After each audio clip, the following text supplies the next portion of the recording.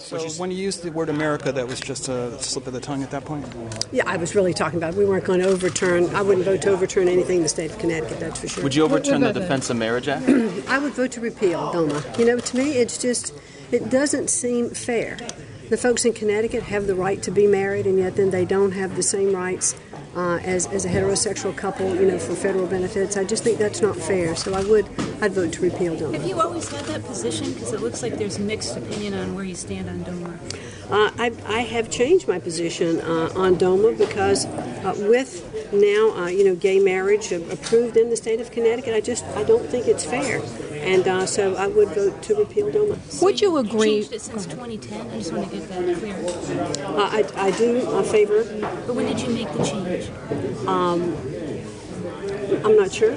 My opinion has just been evolving, and I clearly want there to be fairness, and there just isn't fairness, with DOMA. So I'd vote to repeal it. Would you leave it to the states to decide, the individual states to decide? I think that states do continue to have their own marriage laws, their own divorce laws, and states should continue to do that. What about Chris Murphy's comments at the end of the debate that in order to run this campaign, you need to focus on attacks because that's all you have? Well, clearly, I have started out my campaign telling my personal story. I have put my job plan as part of my campaign. I have talked about my tax cut. I've talked about all of the things that I want to do to get the people of Connecticut and America back to work. That's been the focus of my campaign. I have challenged him when I didn't think he was honest.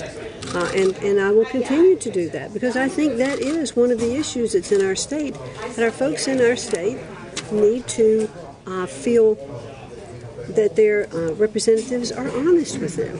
And I don't think he has been. He feels that you have not much to stand on, that he's attacking your plan, saying that you took it from someone else, you're not citing it.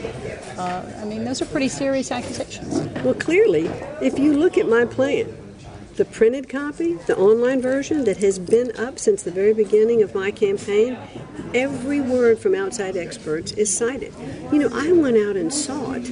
The best minds, the best ideas, did research on those, compiled my own plan, put them together, cited those experts.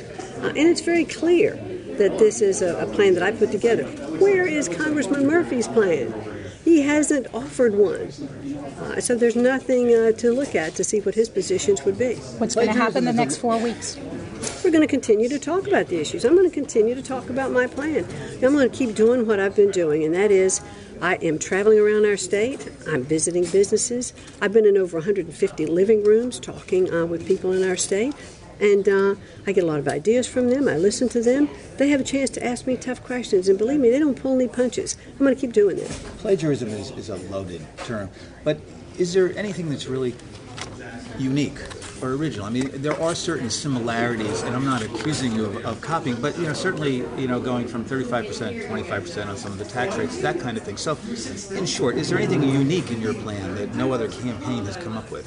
Well, I can tell you, I have used my business experience to put this plan together for things that I do think are beneficial. Simpson Bowles recommended 35% to 25% reduction. Jeffrey Imelt has done that. Part of my plan also is relative to territorialization of taxes because I think that will benefit businesses not to have to pay the difference between tax that's earned outside, the income that's earned outside the United States, when you bring it back here. I want to make sure companies have incentives to grow.